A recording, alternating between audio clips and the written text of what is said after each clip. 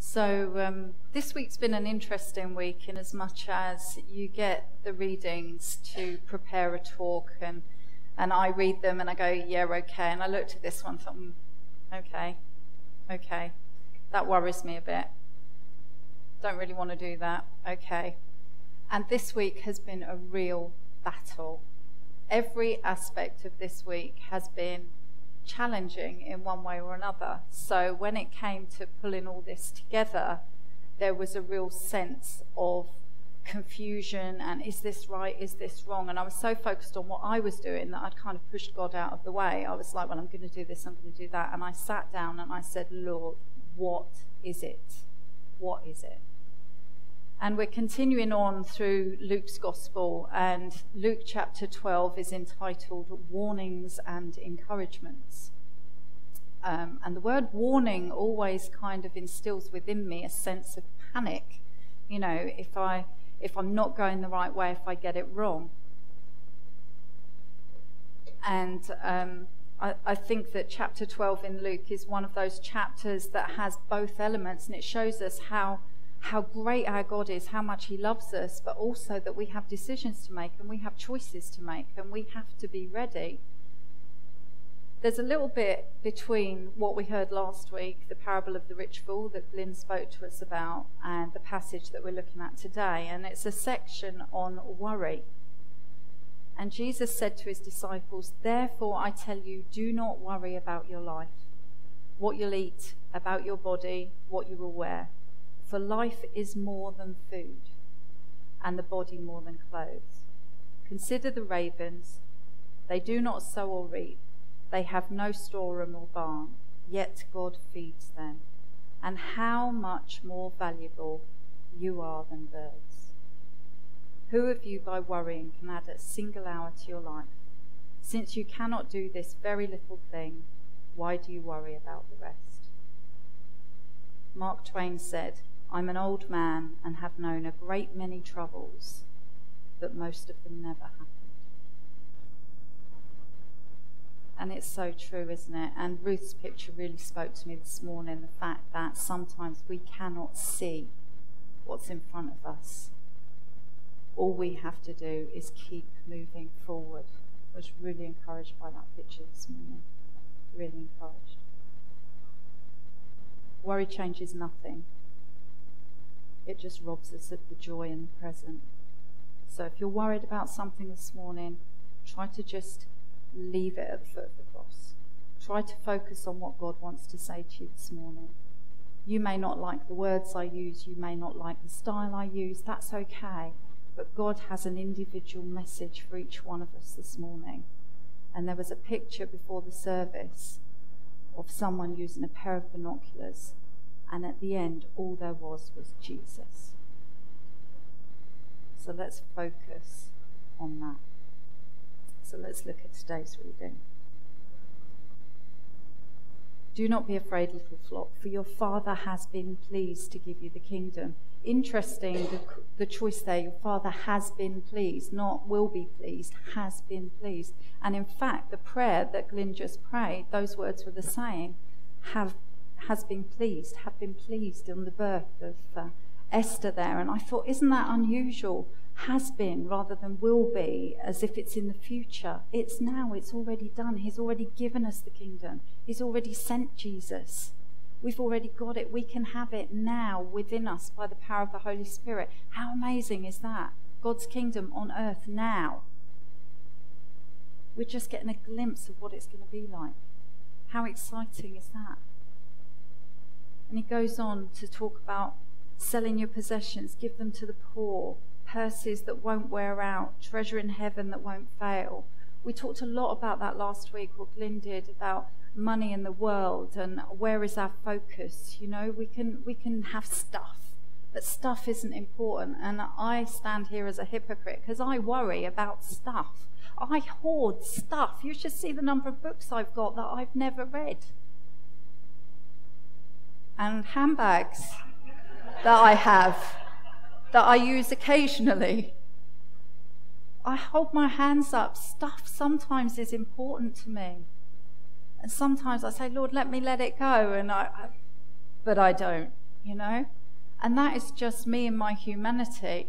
And I've got those books, and one day I might read them and one day I won't. And I go to Keswick Convention and I say, don't let me near the bookstall. Anyway, moving on.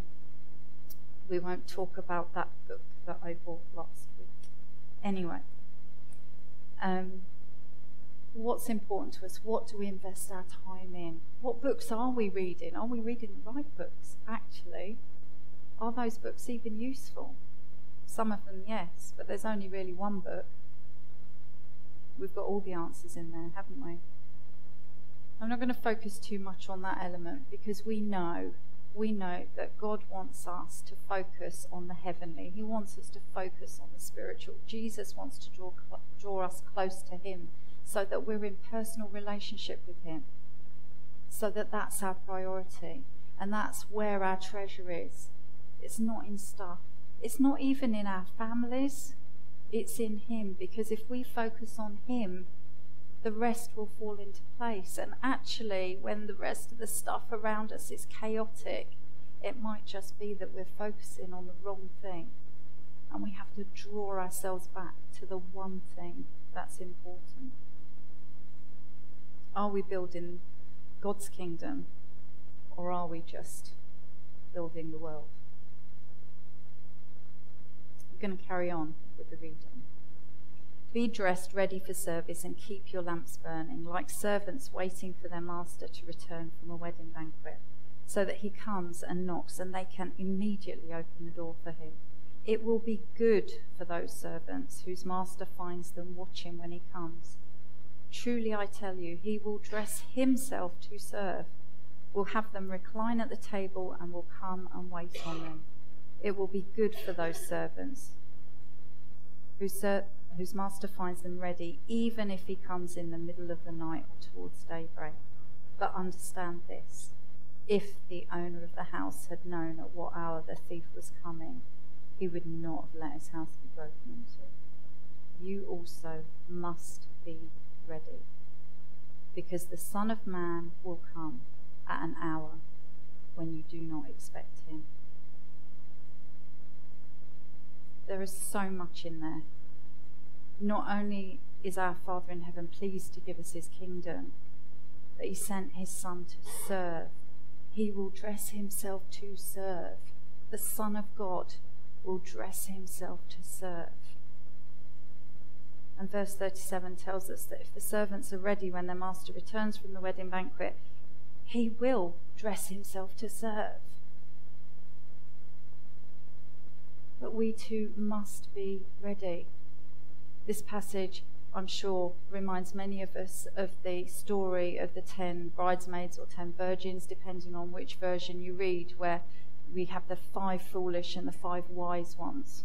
And the wise ones had the oil that would keep the lamp burning way beyond when they needed it, but the foolish ones just had enough until they expected him to come. Let's not be caught out. Let's keep our focus where it needs to be. The Olympics have just started, you may have noticed. I don't know if anyone's been staying up into the small hours watching that. Athletes from across the world have been training and preparing for years for their moment in the spotlight, to prove that they are the best. They have given up no end of stuff to do that. A lot of time, a lot of energy. They'll have been training, they'll have been running, they'll have eaten the right things, they'll have had psychological training, all of that. Put that into the context of the men's 100-metre final. Years and years and years of total dedication for something that's over in less than 10 seconds. The world record is 9.58 seconds. Set in 2009 by Usain Bolt. It took me longer to tell you that than it took him to run it. You think I'm joking? That is how quick that is. So how much more then, how much energy should we be putting into this race we're running? And it won't always be easy, and we've heard that this morning and we've had that echoed throughout.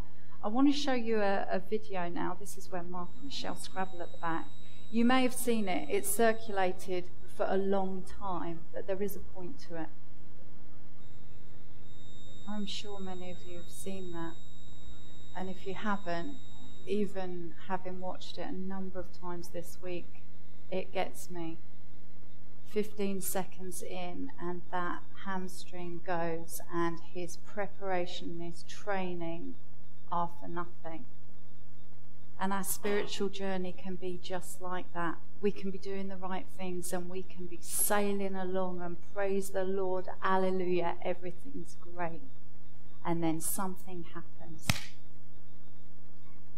and we're on the floor. And that can be all sorts of things. It can be illness, it can be a fall into sin, it can be doubt, it can be a bereavement, it can be all sorts of things that bring us down and stop us in our tracks. And I think that the tree in the picture this morning can also be the block, the point where we have to press on. He got back up. And his father came, and yeah, he had to fight his way through, but he had to finish the race. He had to cross the finish line. It was too important. He had to get there with help. But he got there, and the crowd went wild. I don't even know who won the race in the end. But most people will remember that. Because that is how life can be.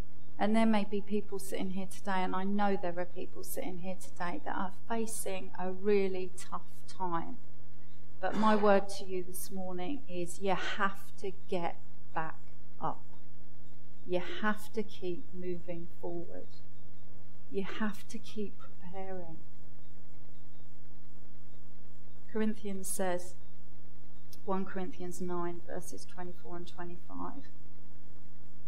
Do you not know that in a race all runners run, but only one gets the prize? Run in such a way as to get the prize.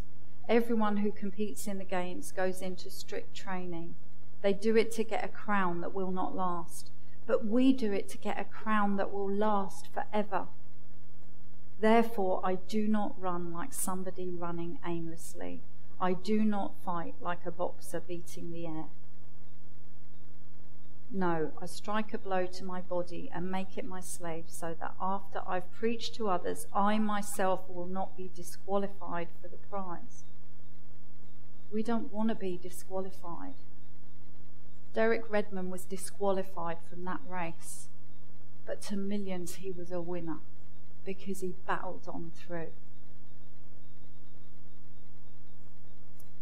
The good news is we're not in competition with each other. There's not just one of us that's going to get a gold medal here this morning. We can all have it. We can all have it. You don't look very excited by that. We can all have it. You know, it's like, you know, at the party when you do the pass the parcel and you have to make sure the music stops once for everyone. It's not like that. We can all have it. Do we all want it? Yes. Oh, hallelujah. I thought you'd gone to sleep on me there for a minute. So we're not in competition, but are we ready? Are we ready?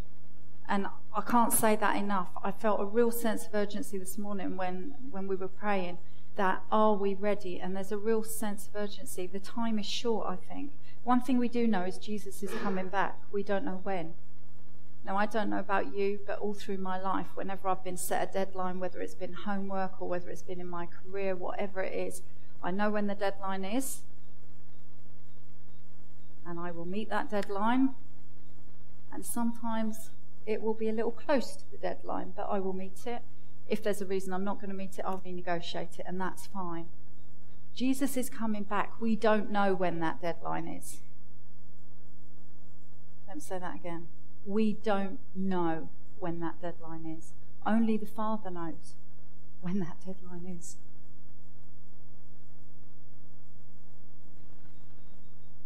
And when Jesus comes back, we won't have the benefit of hindsight. It'll be too late.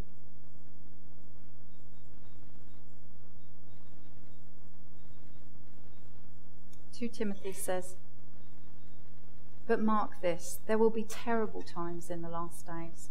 People will be lovers of themselves, lovers of money, boastful, proud, abusive, disobedient to their parents, ungrateful, unholy, without love, unforgiving, slanderous, without self-control, brutal, not lovers of the good, treacherous, rash, conceited, lovers of pleasure rather than lovers of God, having a form of godliness but denying its power. Have nothing to do with such people." That sounds like right now to me. That sounds like our world right now. In actual fact, I could probably tick a few things on that list off that apply to me right now as I stand here, and that scares me.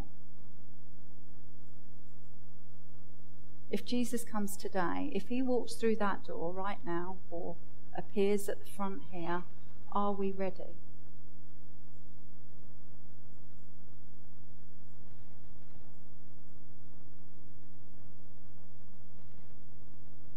What would he say to us? Would he be there with open arms, welcoming us? Come. Come, Carol. Come, Jimmy. Come, Mel. Come, Steve. Or would he say, "I don't even know you"? That's a real sobering thought, isn't it? There are many examples in the Bible where Jesus says, you can do all this stuff, but, you don't really know me. I'm paraphrasing that, but there are many warnings in the Bible. He wants our heart. We're not going to get it right. We're going to leave here today and we might be determined to go down the right path, and something will happen and knock us straight back off again. But just like Derek did, we've got to get back up, get on the path and keep running the race. No matter how hard it is, no matter how tough it is, no matter how difficult it is, how much we don't know what's in the future and how heartbroken and sad and distressed and all those things we are. It's about moving forward. We can't change anything behind us. Nothing. Anything that's gone before this second that we're experiencing right now, we cannot change. But we can change the future. Jesus told us to love the Lord our God, to love our neighbours. If we could just do those two things, all of us here this morning, we could change the world. One person at a time. It's simple. It's so simple. So why is it so hard? Why is it so hard to do that? Why is it so easy to argue and to nitpick and to gossip? Why is that so much easier than doing the right thing sometimes? Because we're human. We're flawed. And we'll never get it right this side of eternity. But let's not panic and let's not be discouraged, because our God is amazing, and we have sung some beautiful worship songs this morning, and the words in there are stunning. I think if you actually read some of the words of some of the worship songs that we sing, it brings us such hope. The song about hope is beautiful because Jesus is our hope. He is the truth, the way and the life. We can't get to the Father except through him. No one on the planet can.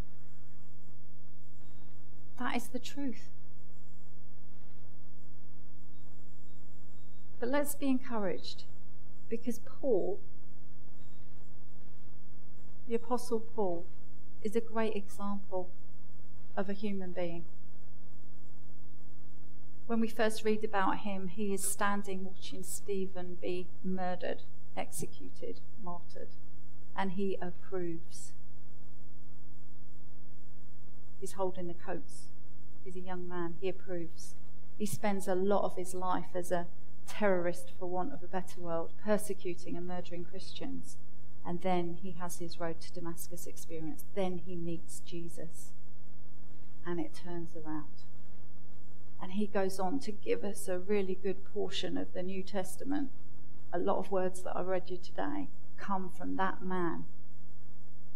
The terrorist that is now an evangelist, that has put all the energy that he had into persecuting Christians into recruiting for Jesus. What an amazing testimony that is. Can you imagine if some of the people that are going around the world causing these atrocities right now were to turn publicly to Jesus? What impact that would have. And I know that Muslims have been entering churches after what happened in that church in France. And that is amazing that good can come out of such an awful situation.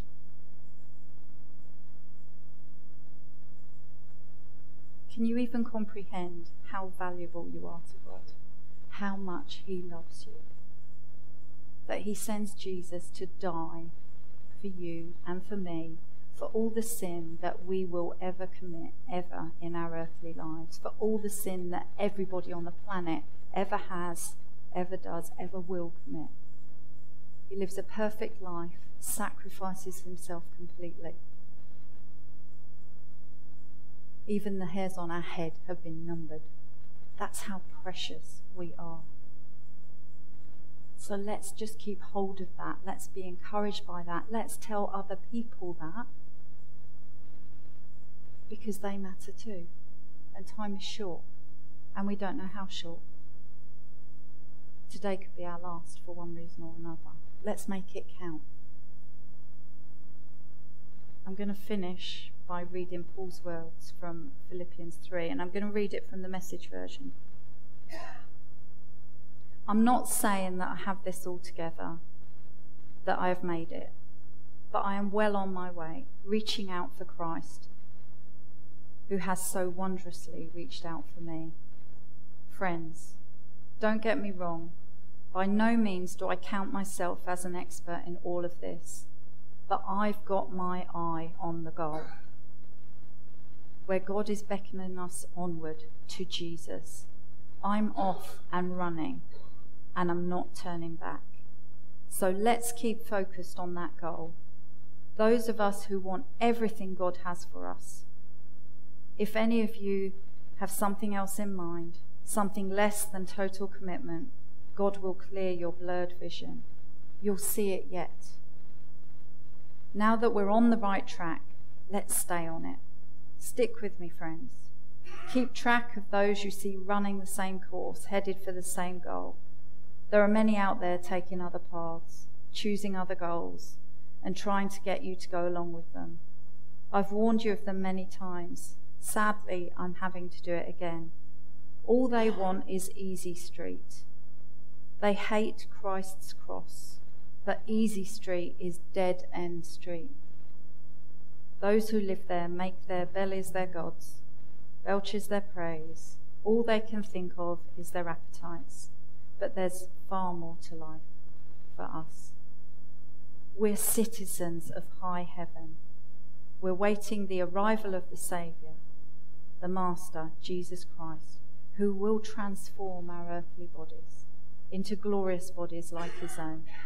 He will make us beautiful and whole with the same powerful skill by which he is putting everything as it should be under and around him. Amen.